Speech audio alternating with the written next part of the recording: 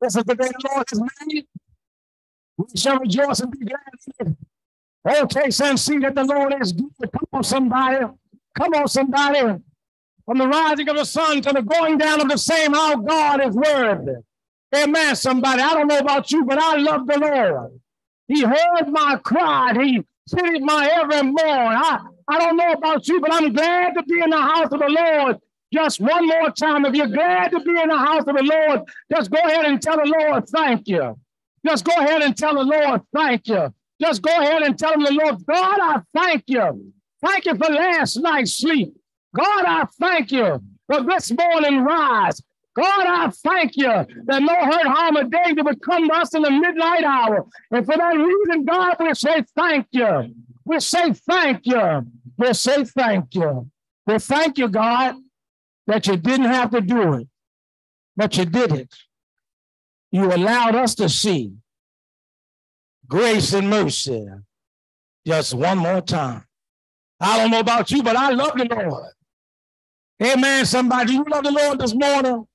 I said, do you love the Lord this morning? Amen, somebody. We're not doing him a favor. He's doing us a favor. Amen, somebody. Somebody's name was called this morning, but they couldn't respond. But here we are, just one more time in the land of the living. And that ought to be enough to say thank you. Amen, somebody. On this Youth Sunday, I want to lift a familiar passage of scripture found here in the Old Testament scripture of Ezra.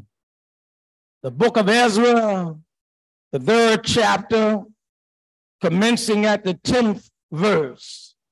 The book of Ezra.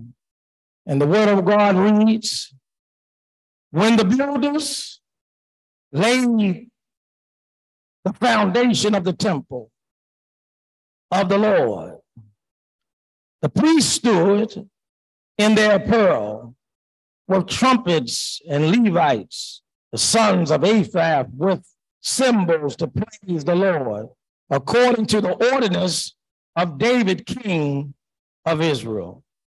And they sang responsively, praising and giving thanks to the Lord. For he is good, for his mercy endureth forever towards Israel. Then all the people shouted with a great shout when they praised the Lord, because the foundation of the house of the Lord was laid. But many of the priests and Levites and the heads of the fathers' houses, old men who had seen the first temple, they wept with a loud voice when the foundation of the temple was laid before their eyes. Yet many shouted aloud for joy, so that the people could not discern the noise of the shout of joy from the noise of the weeping of the people. For the people shouted with a loud shout, and the sound was heard afar. Amen. This is the word of God for the people of God. I like to preach the few moments of mine from the sermonic theme.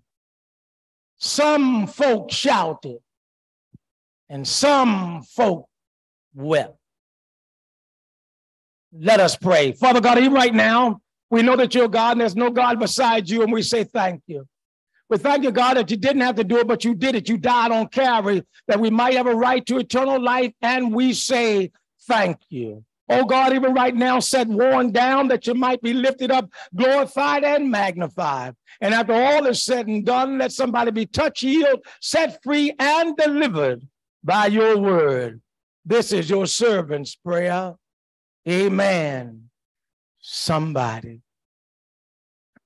Brothers and sisters, when we look at this text this morning, the Old Testament history tells us that a king by the name of Nebuchadnezzar had taken the children of Israel into Babylonian captivity, where they were prophesied to be in captivity for 70 years.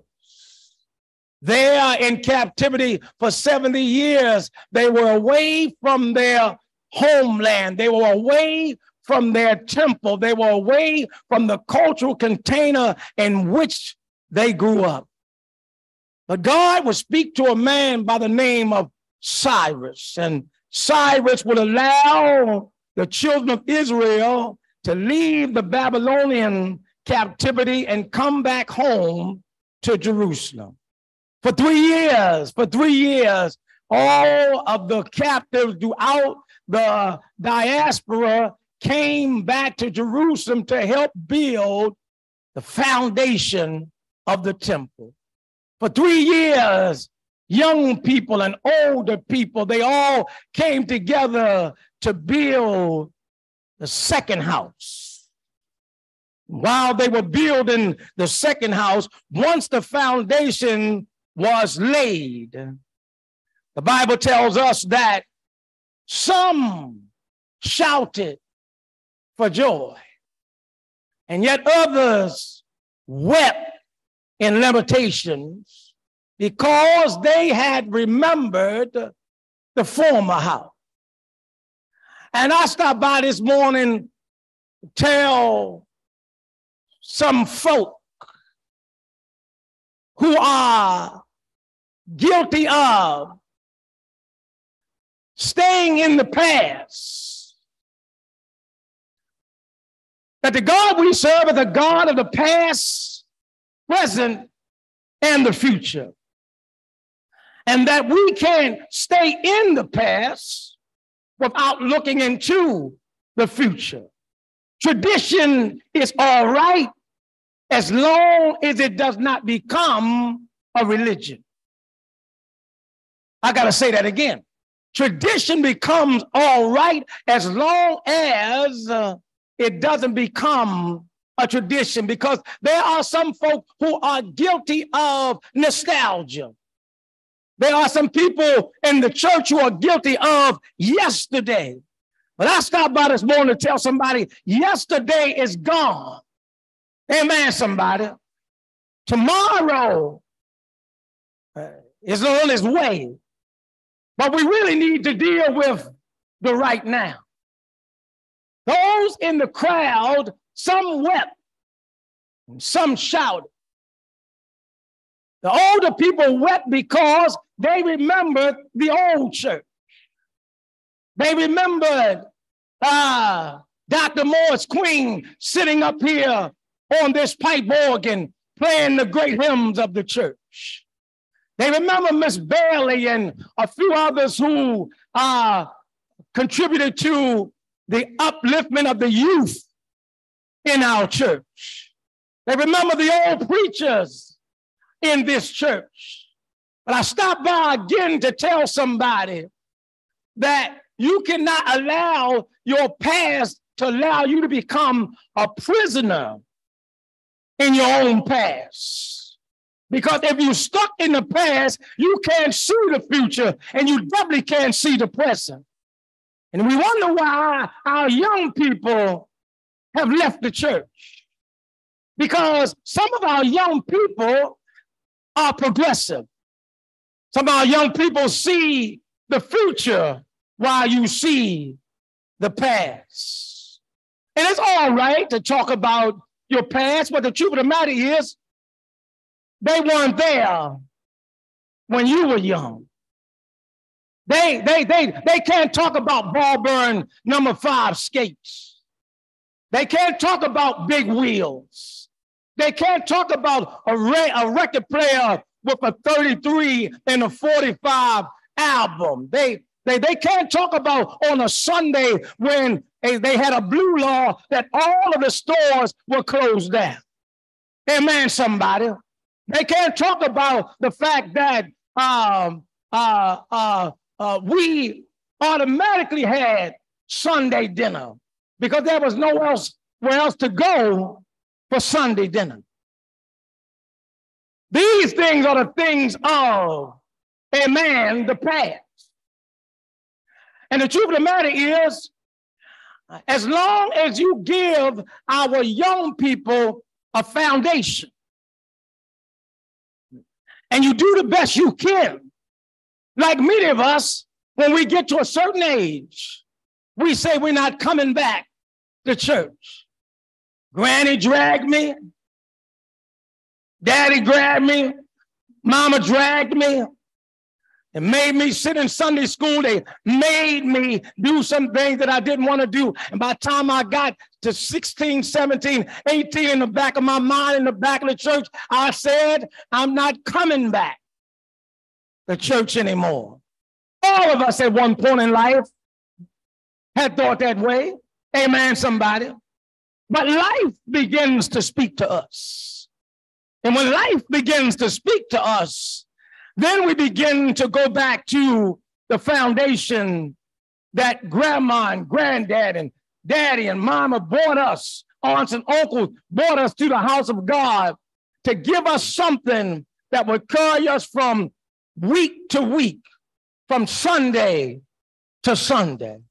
And I'm mighty afraid that we have gotten to a place where we are so stuck in our past and we're so rigid in our tradition that we don't give our young people any room to offer any hope, offer any ideas, to the place where they say, Pastor, we don't feel respected. We don't feel listened to.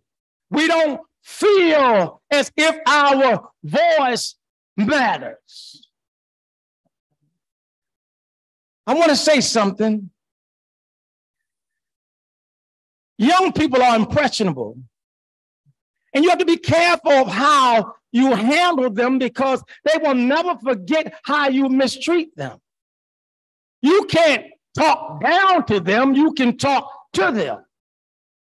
Amen, somebody. The response that you want to get out of them, you can get out of them if you know how to handle them. But if you're dogmatic and you're mistreating them and think that they're going to respect you, it's going to make them dislike you because of the fact that you don't have to handle them that way. I remember being a little boy in this church, 5 and 6, miserable sitting still. Miserable sitting still. And if I moved and got fidgety, my grandmother pinched me. Listen to what I don't care what the pastors say at 6 and 7. Life is good for me. My grandmama is the closest thing to God for me. She feeds me. She clothes me. I got a warm bed and a roof over my head based on her. I don't have life issues yet. And oftentimes, we older folk want to treat our young people as if they have light issues, and we disregard the fact that they are still children and young children at that. Many think they ought to be downstairs in a Sunday school where they can have some fun. And the truth of the matter is, guess what? You can bring your children to church, but really in truth, church starts at home. The relationship of Christ is at home. The love of Christ is at home. The upbringing of Christ is at home first. Then they come and have a reverence for God's house. You can't bring a child that does not have a relationship with Christ and then bring them to church and act and expect them to be orderly. They have their tablets. They have their phones. It's all right. Because, as far as I'm concerned, sitting from here looking out there, they are in the house of God. And one day, when you're not looking, they're looking. They're listening. And that which is placed in them, when they go out into this world, they have the foundation to fall back on. What foundation? The foundation of my hope is built on nothing less but Jesus' blood and his righteousness. I dare not trust the sweetest flame, but wholly lean on Jesus' name, on Christ, the solid rock I stand. All other ground is sinking sand. Amen, somebody.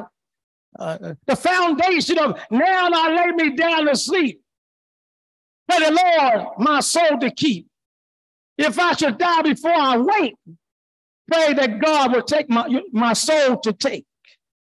Foundations. All we can do is give our young people foundational principles about Christ and about God, and let the Lord work on them. Not talk down to them, not dog them, but have some grace and compassion on them as they had, or somebody had grace and compassion on you. We're guilty of nostalgia. We are guilty of the past. The only time you should be looking in the past is that you're looking toward the future. That's why we have this Afrocentric symbol called Sankofa, which means a bird looking in the past going forward. Here they are at the foundation of the temple. The elders don't want to move. The elders don't want to help. The elders are in resistance to change. But then on the other side of that, we have the young people. They don't know anything about the past. Matter of fact, the scripture says that there was a generation that went into the promised land who did not know Joseph. A generation that went in the promised land who did not feel the suffering of Egypt. Most of our children don't know what we've suffered, save that which we told them. And they really don't care of what our suffering is. And some of us who are guilty of raising them in such a way that they don't give them any account, call for any accountability. That you have created a mentality of entitlement. That they don't have to work for anything. They don't have to use manners. Some people say you can't correct my children. And like I said last Sunday, if I can't correct them or say something to them in kindness, in love, then the police will. Then the street will. Amen, somebody. The discipline starts at home, and at home in church as well. Amen, somebody. We got to let them fall. Scratch their knees. Amen, somebody. When we grew up, we rode a bike with no helmet or no pads. Amen, somebody. I don't know what it is to have a peanut allergy. We ate peanuts we ate planters and all kinds of nuts Christmas time, pecans and whatever you name it. The sensitivity of what we have created, and parents are guilty of it. I'm not going to do what my mama did to me. I'm not going to raise my children like my father did to me. So everything in my mind that my mama did and my daddy did, that I call myself getting back at them, I allow my children to do it. So there's no yes, sir, and no ma'am anymore. There's a level of disrespect when it comes to youth and adults to youth, because there's a breakdown in the culture because of our own idiosyncrasies, our own hangups about what we had coming up. I'm not going to make them come to church. I'm not going to drag them to church. I'm not going to, matter of fact, they don't have to, matter of fact, I'm going to run red lights to get to church and let them stay in the bed. Some children don't even have chores. I went to my daughter's game when she was young, and it's so crazy that I was taught 3 strikes, you're out. When I went to her baseball game, they had 4 strikes. And my daughter, she struck out. And she stood there. I say, get the people back to back. You struck out. I don't care what that teacher said, you get a 4. Life don't give you a shot like that. Amen, somebody. You set them up for failure. You got to let them grow. You got to let them make mistakes. You got to let them, but be close enough that when they call on your name, amen, somebody.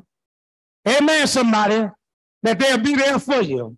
That you're not so mad, so angry that you reject them like that, because we've made mistakes as well.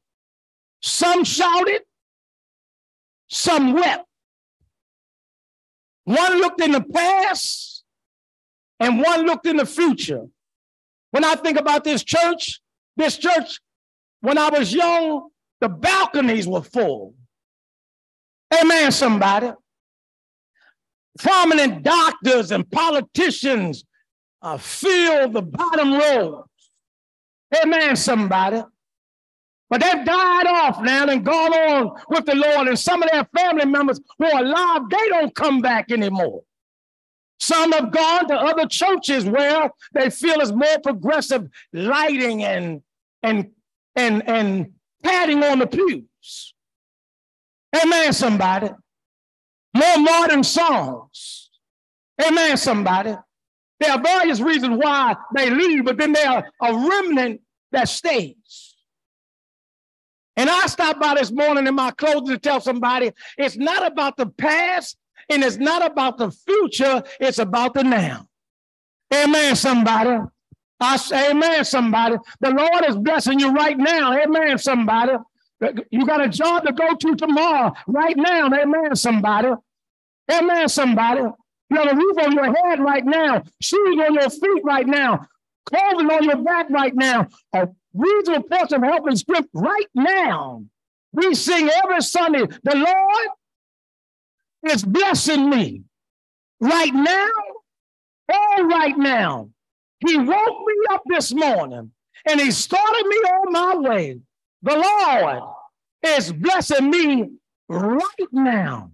I'm not concerned about the past and I'm not concerned about tomorrow, for tomorrow will take care of itself. But I'm concerned with the right now. Amen, somebody. And if we're going to make a difference in our church, we need to deal with right now. We don't need to deal with what happened yesterday. Amen, somebody. We can think about tomorrow, but we need to deal with right now. And right now is we have a precious group of young people who are now about to go off to college. We don't have that many young people as it is, but the ones that are about to leave us, we pray that what's placed in them will allow them to deal with the evil, the vicissitudes, the temptations that's in that world. Come on, somebody. Come on, somebody.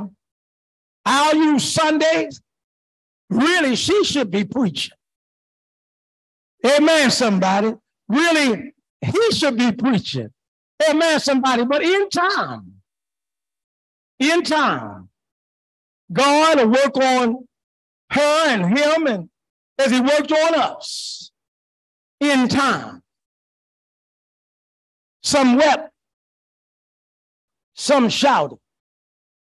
But I'm going to shout right now because I'm blessed to see young folk in the house. Amen, somebody. They're not in gangs. They're not twerking. They're not, amen, somebody. They're not disrespectful.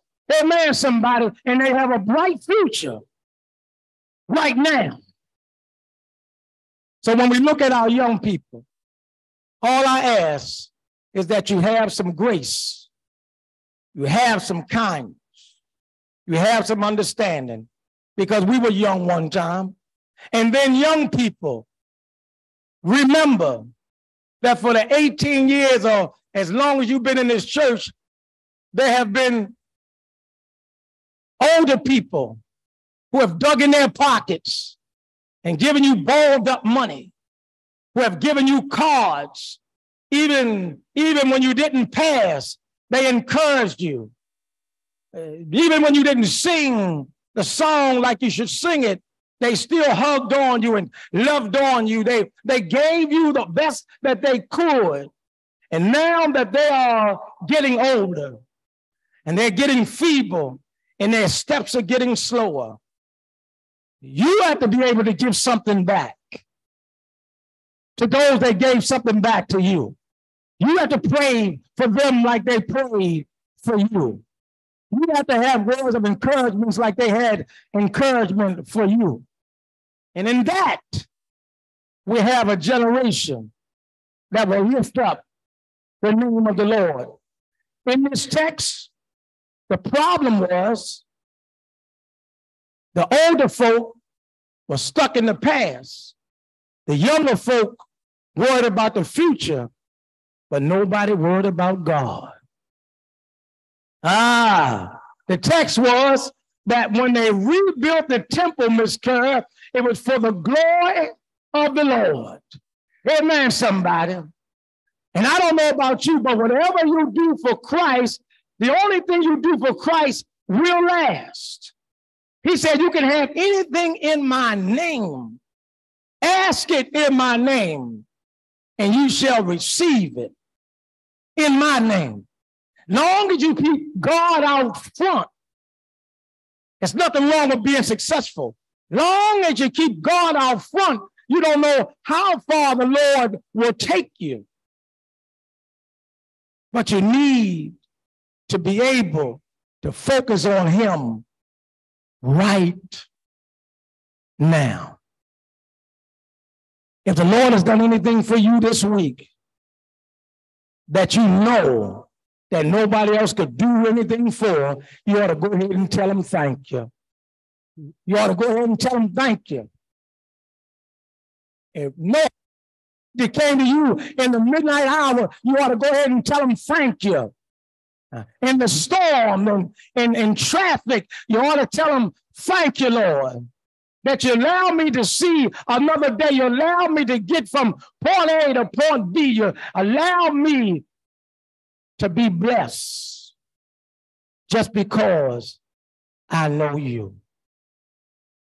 Worship the Lord. Bless the Lord. Keep his foundation, and the Lord will bless you. God bless you, and may heaven smile upon you. Amen, somebody. Amen, somebody. Let the church say, let the church say, let the church say, amen, amen. Go in peace and may the peace of God be with you.